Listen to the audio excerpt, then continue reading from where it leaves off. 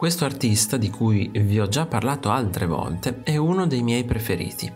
Caspar David Friedrich è un'importante figura del romanticismo, capace di esprimere nei suoi quadri stati d'animo come la solitudine e la desolazione. Il naufragio della speranza, conservato alla Kunsthalle di Amburgo, realizzato nel 1824, ne è un esempio lampante. In opere come questa emerge una natura spirituale del paesaggio, interpretato nei suoi aspetti più malinconici. Friedrich molto spesso dipinge solitarie distese d'acqua o montagne, paesaggi innevati immersi in una luce strana e un po' inquietante. Il pittore in effetti era molto interessato agli effetti di luce e alle stagioni.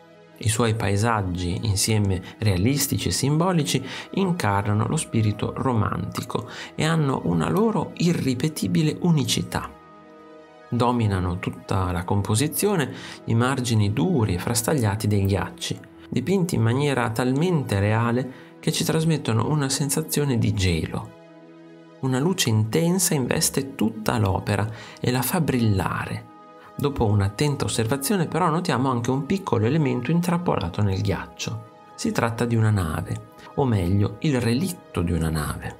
È un riferimento alla tragica spedizione artica di William Parry e della sua Gripper, rimasta schiacciata nel Polo Nord tra il 1819 e il 1820. Ma quello che importa all'artista non è tanto l'evento storico che grande eco ebbe sui giornali dell'epoca. La protagonista qui è la natura, il ghiaccio che ha inevitabilmente il sopravvento sull'uomo. Ma c'è di più.